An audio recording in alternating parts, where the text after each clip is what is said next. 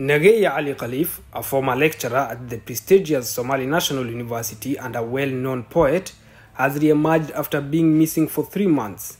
On Wednesday night, he made his first appearance on Al-Furqan Media, a media outlet affiliated with the extremist group Al-Shabaab.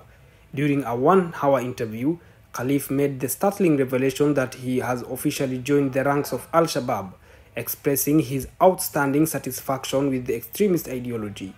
He disclosed that his belief in the group's principles dates back to 2017 when he relocated from Somaliland to Mogadishu. Prior to formally joining Al-Shabaab, he had been deeply impressed by the operations and activities.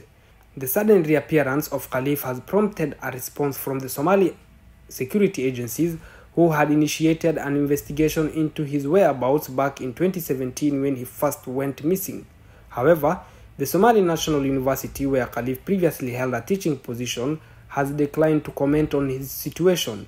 Khalif, renowned for his significant contribution in educational spheres, is believed to have been collaborating with Al-Shabaab for an extended period of time.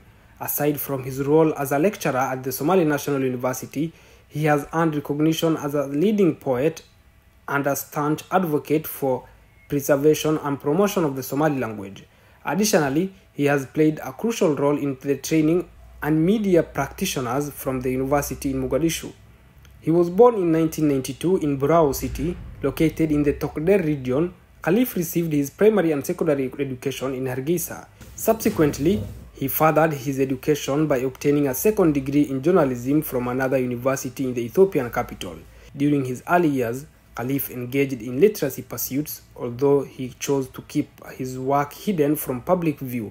In recent years, he has resided in Mogadishu, where he served as a Dean of Journalism faculty at the Somali National University, leaving a lasting impact on the academic and creative development of numerous students.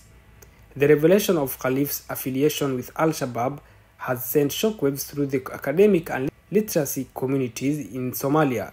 It raises concerns about the potential influence of extremist ideologies on education individuals and the urgent need to address the underlying factors that contribute to radicalization.